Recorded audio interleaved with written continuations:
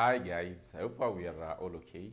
In today's session, I want us to look at a theory part of our business data analytics. This is for Kasneb, and we'll be analyzing some questions, not all questions per se, in what was tested in December 2022, as well as we'll be looking at the pilot paper.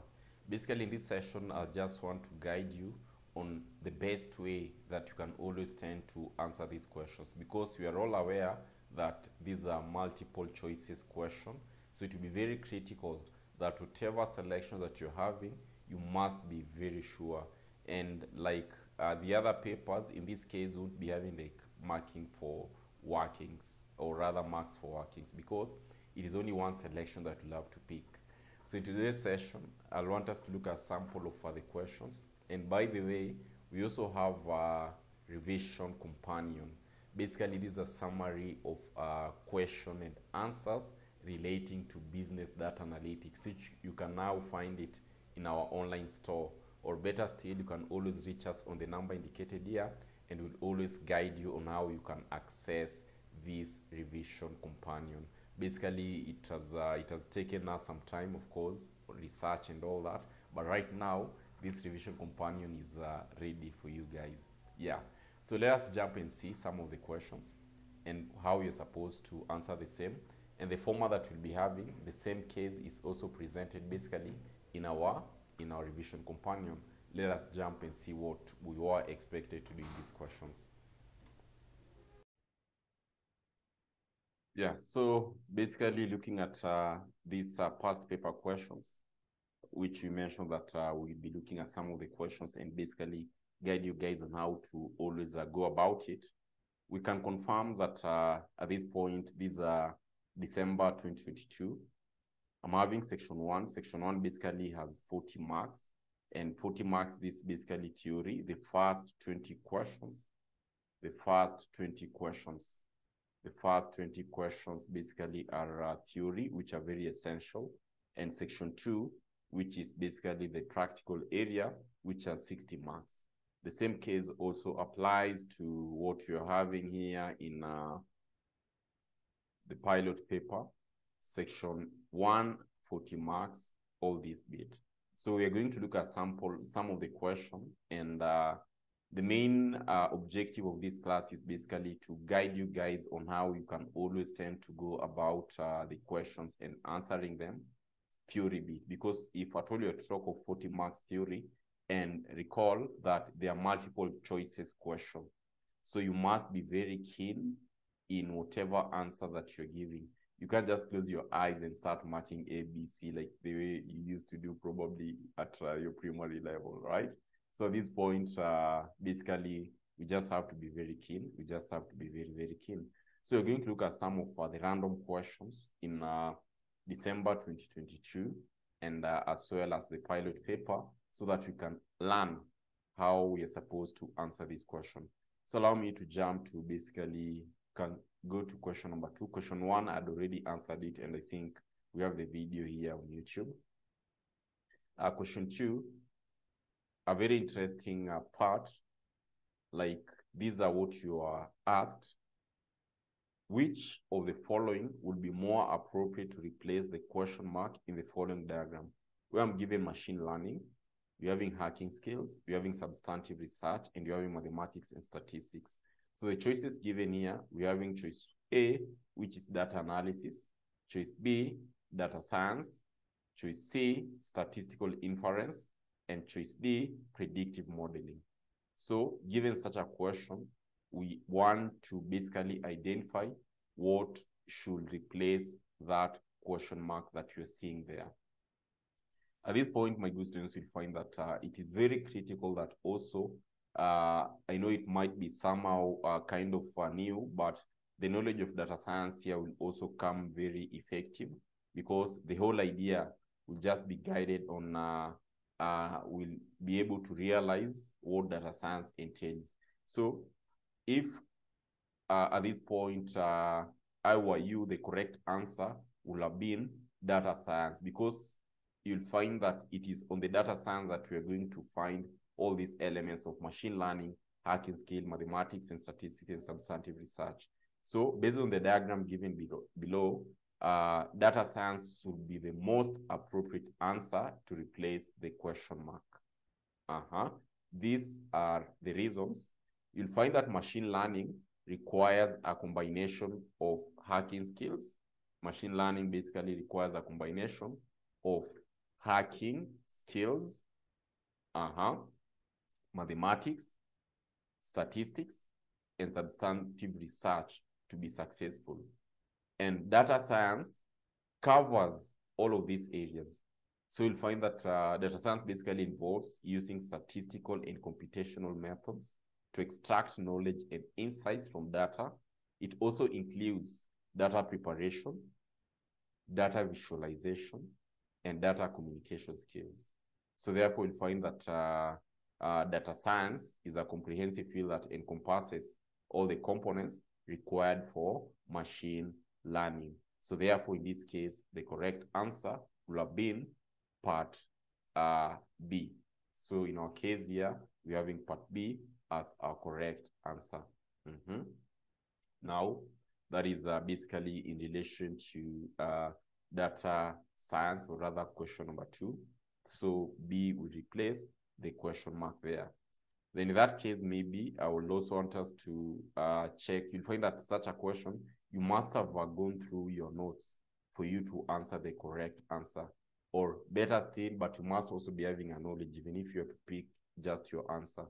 You'll have to pick one that will comprise of all this. So the only secret is for you to be very good, for you to be very good in your notes, for you to be very, very good in your notes. Then, of course, we can also select basically all these solutions. You have them in our revision companion. But at this point, allow us to pick a very technical question as well and see how we will reason together. Yeah, like in this case, look at question number 7, for example.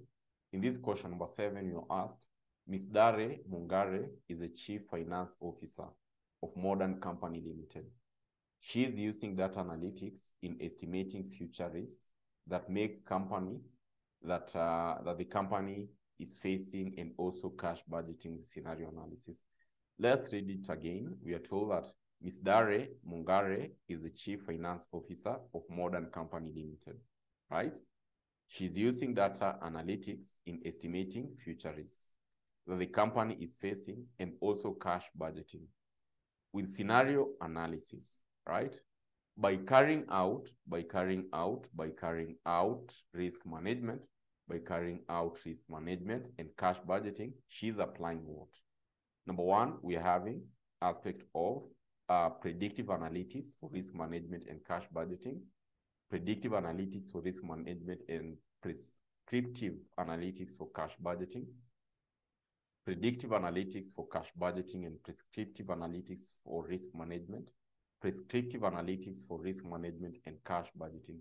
So at this point, my good students, you just have to be very good on the concept and the notes that we also have the theory area for business data analytics. Because ideally here, you can't answer this question well if at all you don't know what you're answering. And for you to know, you must have gone through the notes. For you to know, you must have gone through the notes. So in this case, it will be important, first of all, for us to basically understand when you're talking of predictive analytics, prescriptive analytics, ideally, what do we mean? So those are some of the questions that we must always tend to ask ourselves. So briefly, even before we go through this question, I want us to go to our notes, right? Remember the notes that Mwalimu shared. These are the notes that we shared. I believe they are very visible. These are basically, just a moment. Yeah, these are the notes that we shared. I believe that they are very visible. So if you can check these notes of ours, we have all these notes. By the way, you can get them, where we have everything in relation to what you're doing now. I just want to go to basically where we have the types of data analytics. Basically, these are just types of data analytics that you must always tend to have. So on types of data analytics, you're having predictive data analytics. This is what is likely to happen, right? where we are talking of basically predictive data analytics may be the most commonly used category of data analytics, where basically whatever that you want to do, we just want to identify basically what will happen in future, right? Prescriptive analytics, this is what should be done. Whereas diagnostic data analytics, why did it happen?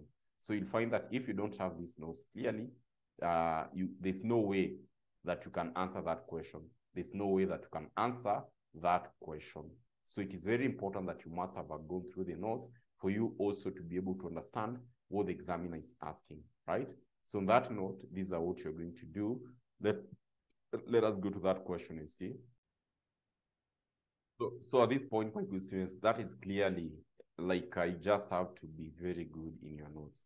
So like in this case, when you are talking of predictive analytics, my good students, what you should understand is that predictive analytics basically involves using historical data to identify patterns and make predictions about future events, right?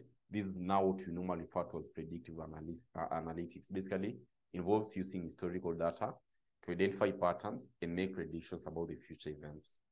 Whereas prescriptive analytics, you'll find that it basically involves using data to provide recommendation or actions to optimize business outcomes, right?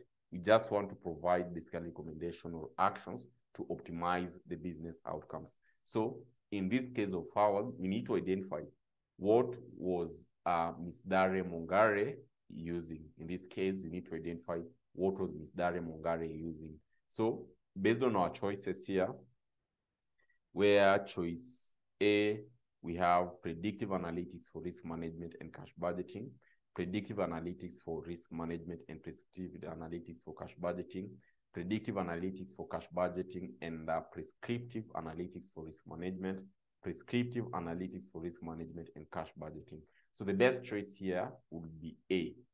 A would be the best choice based on what you understand on predictive analytics and prescriptive analytics. Why? You'll find that Mwalimu is saying that choice A, predictive analytics for risk management and cash budgeting, simply because at this point you've agreed that predictive analytics involves using historical data to identify patterns and make predictions about future events. So in this case, we find that Ms. Daria Mongare is using data analytics to estimate future risks that the company is facing, right? And cash budgeting with scenario analysis, which will basically involve analyzing historical data to predict potential future risks and developing cash budgets with different scenarios to plan for potential outcomes. So you'll find that the best choice would be choice A, because first of all, you find that prescriptive analytics in this case, we've said that involves using data to provide recommendations or actions to optimize business outcomes. So in this scenario, you'll find that there's no indication that Ms. Daria Mongare is using what? Prescriptive analytics. So therefore, the correct answer will have been choice A. So in that case, you'll find that, again, you can't answer this question unless at least you're having an idea of what you're having in. That is, of course, after you've gone through the notes.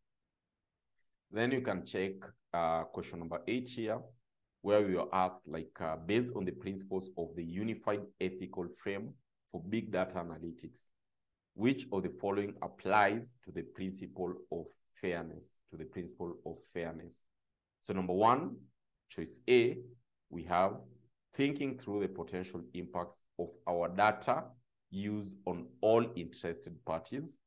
Choice B, sustainability of the data over time. Choice C, transparency and inclusivity of the data. Choice D, data benefiting both the business and customers.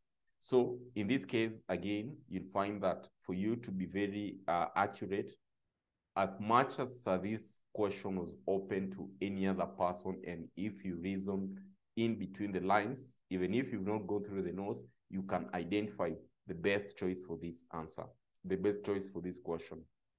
But I'll advise that at least you should have gone through the notes, which you have them, which in this case, ideally, we are talking over the principles of basically, we normally talk of aspect of the principles in a unified ethical frame for big data analytics. At this point, we normally tend to have, of course, 5 principles, which number 1, we normally refer to it as number 1. That is, of course, principle of benefit. Number 2, principle of transparency. Number 3, principle of sustainability.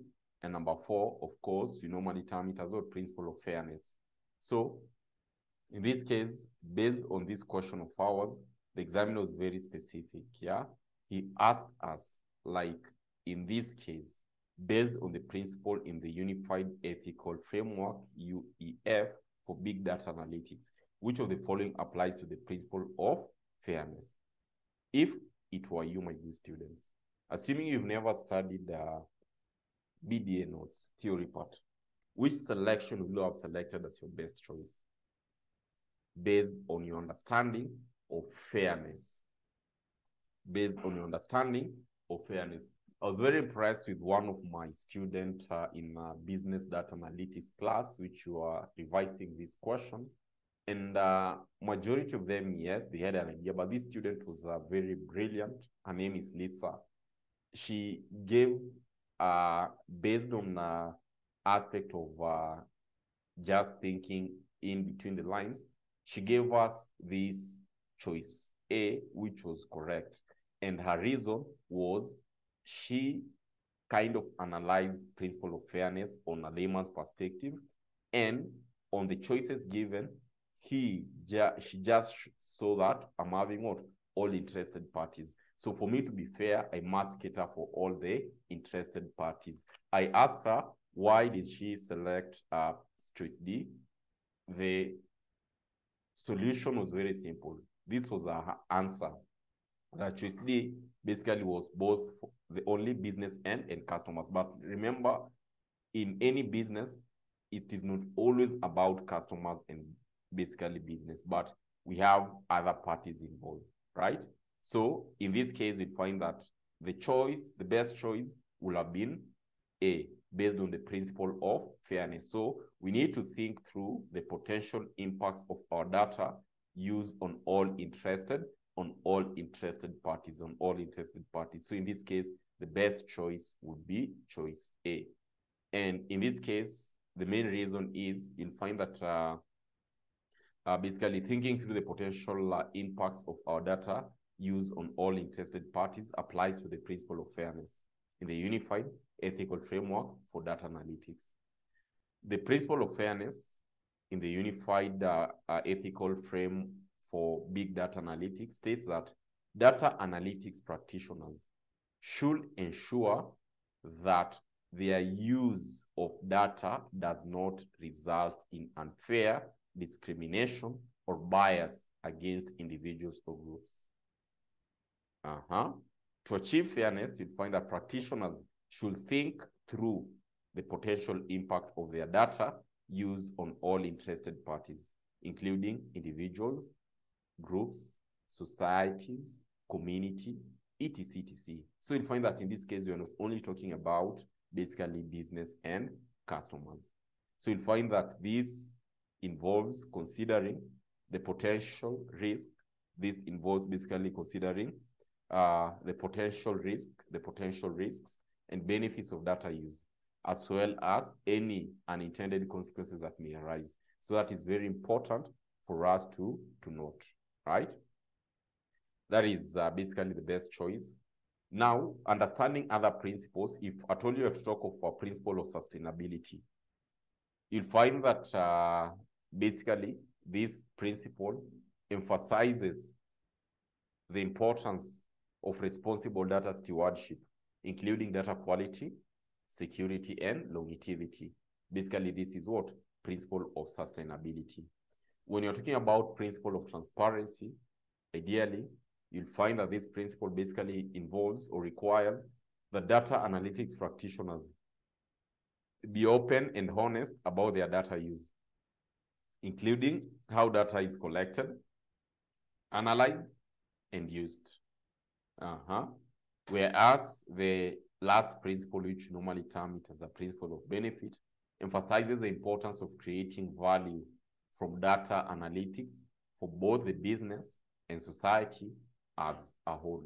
So you'll find that Mwalimu here has demonstrated for us all these, basically all the principles that you're having, all the principles that we are having, all the principles that you're having, all the principles that we are having in this bit here, in this question of ours.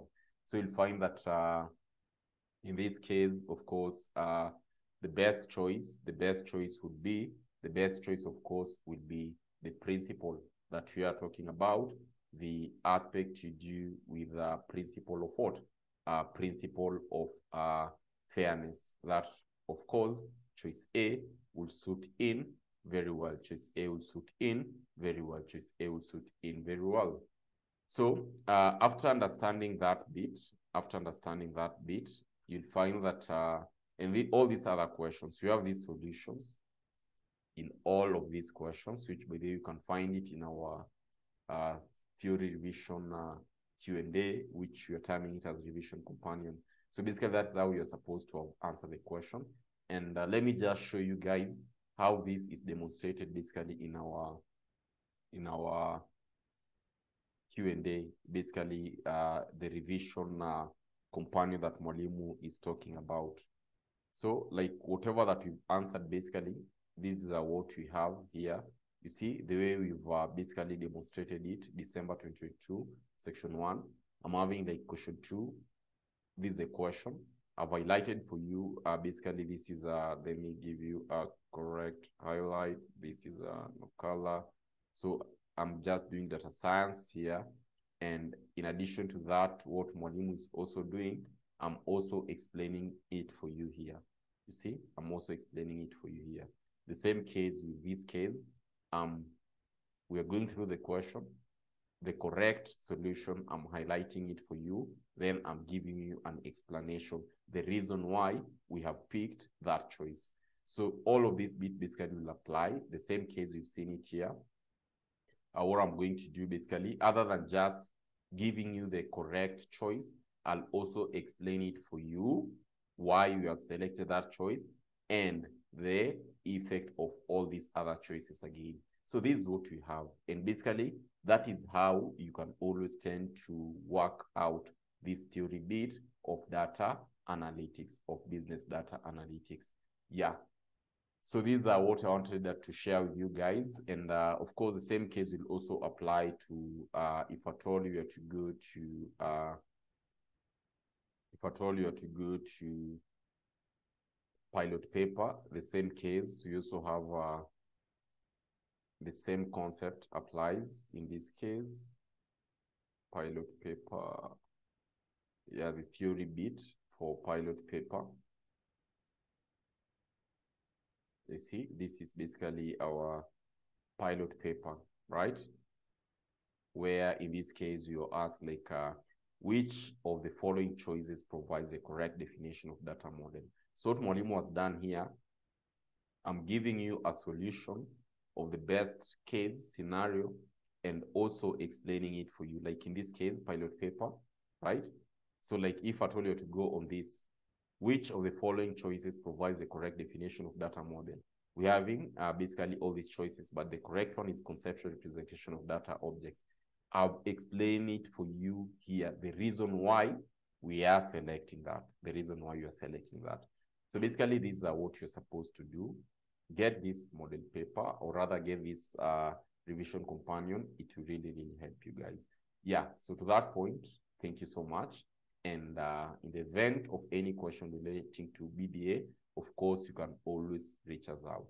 Thank you, guys, and let us continue engaging. You have a nice time. Thank you.